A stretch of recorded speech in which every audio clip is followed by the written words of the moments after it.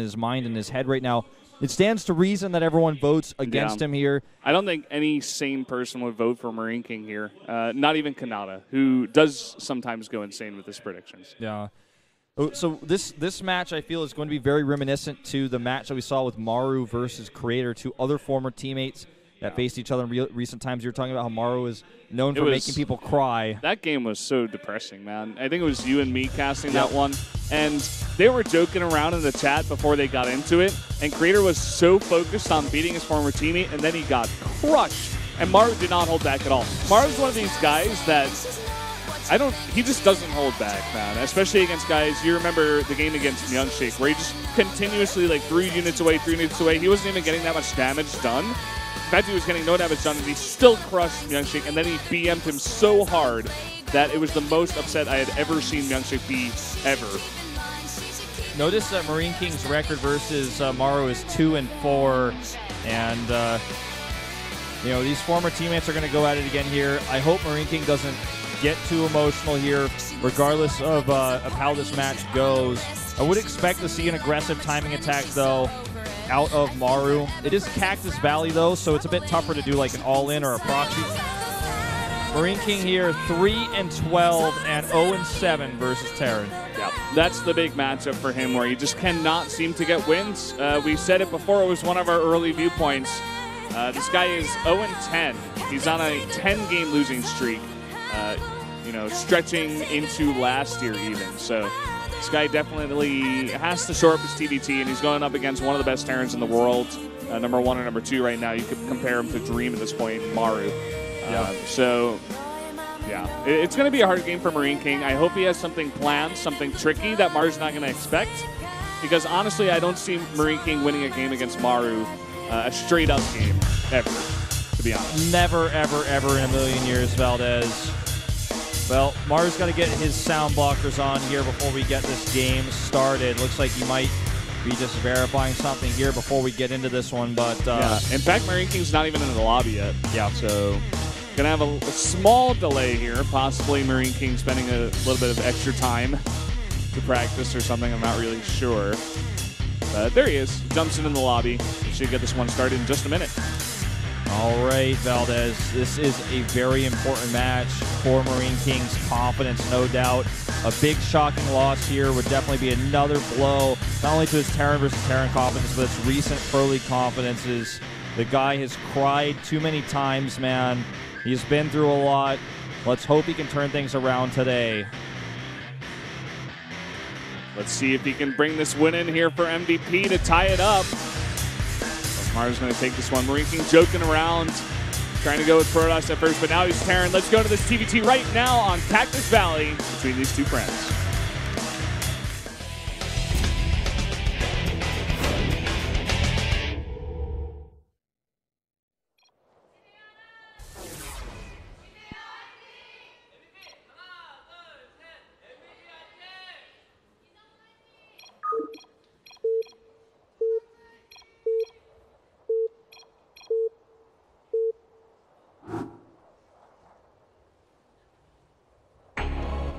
Down here in the bottom left in the red for the Jin Air Green Wings, one of our Terran players here, it is Maru. Funny, his shirt actually says short man on it. I never noticed that before. Up to the top left in blue, it's MarineKing for MVP. Still known lovingly by his fans as MarineKing Prime, MKP. So we are at vertical spawns here, 83-17, a reasonable split for the fan vote. But, you know, the thing about this map is if you get cross spawns, you play a totally different game than when you get vertical spawns, because air distance is much shorter, drops are much more effective, banshees are much more effective. You have a lot more escape routes for those types of units as well. Whereas if you're playing a, you know, cross map, sometimes you get caught by ground units in the middle of the map, watchtowers there. There's so many other factors to consider. Yeah, a very, very big map. I like how you were saying that Maru would go for some kind of aggressive build if it weren't this map, because I think it was Innovation that he did it to on Bonnie Research Station, 2-player map. He just went like proxy Marauder against Innovation, a guy who at the time was number 1 or number 2, you know, up there with Maru, because Dream was kind of like floating at number 3 and number 4 at that time. Yeah. I think we're going to see MarineKing go into a CC first, it looks like here. It's a risky move, but it's very MarineKing-like. Standard MarineKing play. You can tell Maru is definitely having some wrist pains today. Just taking a look at his camera, saying in the chat that he said he was feeling like he was just not feeling real well today. MarineKing actually mentioned that Maru was number 1 on the ladder. Not sure if that's confirmed or true, but and I think Maru said that it was just luck or something. Yeah, in typical Maru fashion. We were just watching that chat pretty hard beforehand because it's really important to know what kind of mindset MarineKing is, especially going into a game like this. Because Maru often looks distraught, but it just doesn't matter. Like sometimes it looks like he can't even see. He's like rubbing his eyes every few seconds, but he still just wrecks his opponents. Lucky scout here, by the way, from Maru. He's going to see this right away. Yeah, this is part of the reason why you actually don't like the 4-player maps at times. This is the only 4-player map we have in the pool right now. Deadwing kind of a 3-player one in terms of spawns. There's only 2 other possible spawns your opponent could be in. Is he just going to harass that CC? I think he is. Yeah. So we see Maru. He gets the scout, and he immediately makes a Reaper to try to come over here very, very fast, deal with some of these units. And this SCV is getting very low. MarineKing's not responding to this just yet. He brings another SCV down, but it takes 3, actually, not just 2 to finish this. One more hit will do it. Loses it. Okay, boy. He was so close to finishing it that I guess it's okay. I thought for a second that Maru would even consider bunkering that CC because he's got that Reaper on the way. He commits to 2 Reapers. And with this Hellion coming across the map as well, he could do so much damage with this. MarineKing needs to take this very seriously. Yeah, Maru, he gets that lucky scout, and he's just going all-out aggression, all-out harass here. He's making as many Reapers, as many Hellions. He's got both of his gas. He's going to go straight into Banshees as well. Oh, look at this. Using the SCV to fight and tank some of that Marine fire. It's got 45 hit points worth of health to fight with. And once he has 2 Reapers over here, can do a lot more with the Hellion supporting as well. This is a bit scary here for MarineKing. It's going to be 2 Reapers and a Hellion versus 4 Marines that are popping out right now. And MarineKing has to be very, very careful to split up those Marines. You do not want the AoE from the Hellion to hit those guys. Looks like he may use the second Reaper to scout. Oh, nope, coming out to fight a little bit. Let's see the micro here. The focus on the Hellion. He gets pretty low. Good control here by MarineKing, actually, making sure those Marines were fanned out the right way to avoid that Hellion lineup. And actually, Reaper in a bit of trouble here. I don't think he should be able to escape. Ooh, gets that weakened SCV from earlier. Nice target fire. Oh, man. MarineKing not going for the repair on that guy. So at the same time, another Reaper comes across the map. And we are going to have Banshees with Cloak as the follow-up. Maru at this point is trying to take out as many Marines as possible to allow his Banshees to do as much damage as possible. Yeah, if you can take out those Marines or even damage them, the Banshees are going to be so much more effective. And if he can actually draw them this far out as well, I mean, they're going to be out of position. This bunker is pretty late. I understand why it's late. It's been a while since he's been able to get some stable ground here at the front. But he's losing so many of his Marines here out on the map before the Banshee even comes across. The thing is, he can't just run away. He has to fight like this. It's a unfortunate problem that Marines have against weakened units is they get outranged, or rather, while they're getting weakened by higher ranged units, is that if you try to retreat, you just take more damage and don't deal any. So you always have to keep fighting until that bunker is ready. So, I mean, it's not like he's really making a mistake here. He just didn't have any other option. He's got a turret ready and a second turret to protect his ramp and his production building, so this is really important. He's even got 3. Ooh, a pause at a very critical moment here. And oh no, Valdez. I wonder what the problem is, in fact. He may have had a problem for a while, but he just didn't want to pause it while he was microing his Marines, you know. And now that he finally got that bunker up and got some breathing room, it seems like he is going to go for the pause. Let's see what it's about. Yeah. I just want to take a look at some of our stats in the game. So he lost, I think, 6 Marines and 2 SCVs in total. Either that or 5 Marines and 3 SCVs, just looking at units lost. So lost a lot. Maru back at home adding 2 CCs, one at his natural, one being the 3rd CC in his main base.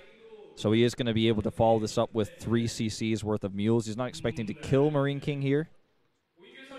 And I think they're saying that guy looks like Kanata, but he doesn't. Not actually entirely sure which player that is. A little bit, actually. I don't even know who that is, in fact.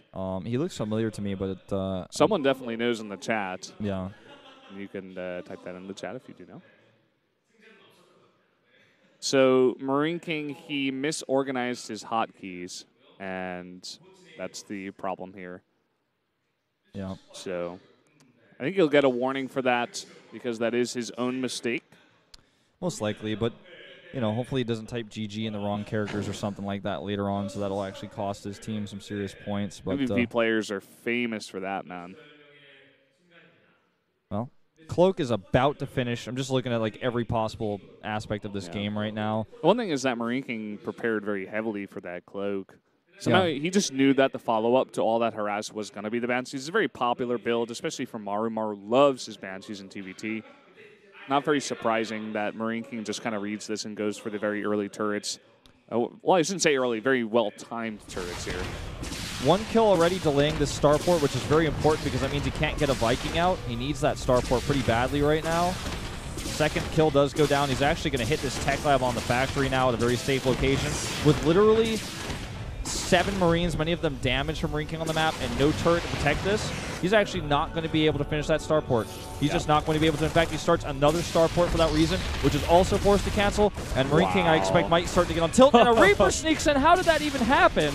Looks like he pulled some of his Marines out of the bunker to deal with this Banshee right now, but it's not going to work out because that Reaper getting so many kills. 7, 8. He's not even responding to this. Does he even know it's happening? It doesn't look like it, Valdez. Finally, he realized after he's lost 13 SCVs in total. And so many Marines. So many Marines going down here. No Banshee, no kill. I mean, no Raven, no Viking, excuse me. I'm getting all tied up here. Yeah. Gets away just barely. There's no stim, of course, and he's just dropped into the mule, so he's kind of he's got another scan on his other orbital there, but just barely. He's already lost 15 SCVs. We're going to have 3 CCs back at the base of Maru. He's making both of those into orbitals right now. He's ahead in workers. And Maru he gets himself way, way far ahead with that. He's not done with the harass either. Here comes another Banshee. And let's see how much this one gets done, Valdez. Targeting those gases if he's right outside of range of that turret. Does eat 1 Viking shot, but that's okay. He's going to maybe lose a Hellion here. Just trying to find any damage he can. Yeah, it's going to be hard to find it here, though. Now that a Viking's out, especially to zone that Banshee out with the detection from the turret. So it looks like Maru's just going to back off, but that's 1. But 2, Hellions trying to come into the natural. So many of these Marines are on low hit points, but it looks like he's going to be able to stave it off. Both those Hellions very low, too. Keep in mind that with the Banshee that he sent home that got repaired, he's going to have several Banshees to push across the map with a timing attack that he may go out with. Looks like he might try to hit with 1-1. Maru is insanely ahead right now. Like, it cannot be overstated. Look at what Maru's going for, in fact. He's got 2 engineering bays. He's powering up 4 more barracks, and he's just going straight up Marine tank here against what MarineKing's doing. MarineKing, he adds a 2nd factory, so looks like he will be going mech, at least for now. Definitely trying for it. With all the Marines he lost earlier, it would be tough to go bio, but it's going to be tough to go anything in this position. Another SCV does get killed here.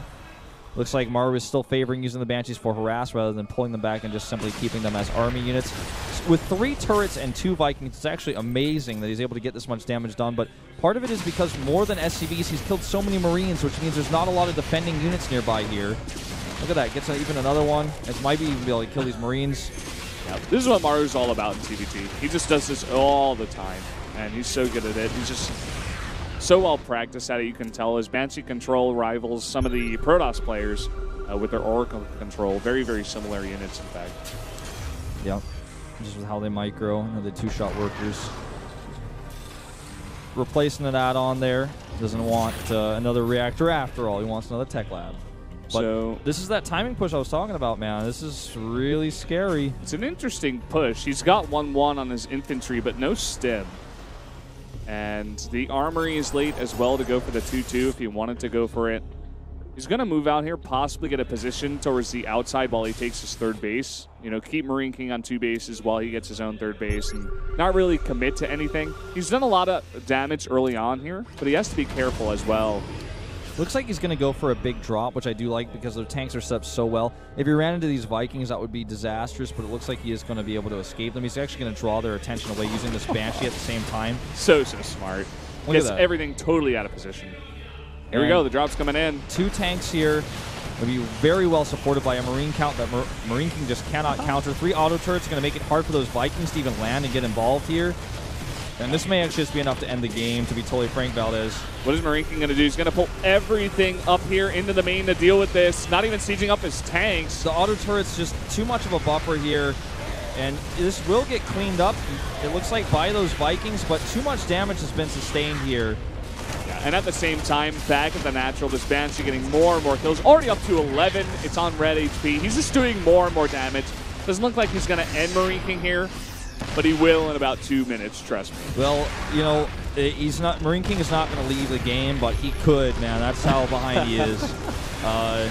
This game is very over. The siege tank will fall. Without Stim, even as you're mentioning, MarineKing is able to just come in here with this bio, stutter step his way forward here, kill a ton of these SCVs, and now just push through. No tanks to be found, and Vikings are starting to fall out of the sky. 39 supply left. MarineKing lifts. He's frustrated. GG. At least he types it in English, Wolf. At least he does that. Yeah. Maru, of course, going to take that game there against MarineKing. Kind of what we expected. The very heavy favorite going into that game, and he just does Maru things.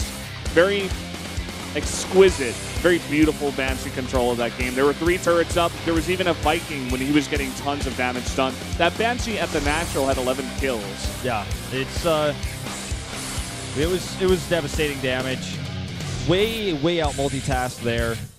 Got to say that MarineKing was a bit unlucky because he went for a CC first. Maru scouted him early, but when you go for a greedy build like this, sometimes you get unlucky, but he did not respond very well. He had a lot of issues with dealing with those Hellions especially.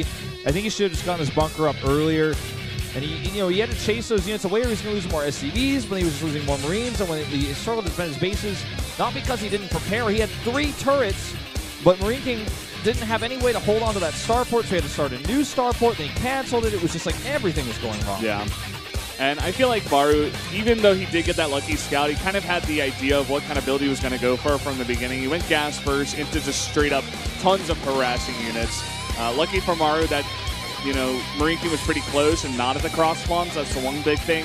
So you could get those units over there very fast, harass the Marines that were coming out there. But Maru, just a very well-planned build. He probably knew that MarineKing was going to go CC first on Cactus Valley, the biggest map we have. It's too predictable at this point. You know what I mean? It's too predictable for MarineKing. It's just what he does. Even in TVT, a matchup that's kind of dominated by early Banshee harass, where when you go for a CC first like that, you have late gas, you don't have your starport up as early, you don't have your Viking out as early. Yep. Well, guys, we're going to take a 3-minute break before we get into Rogue versus Yonhwa. Stay tuned.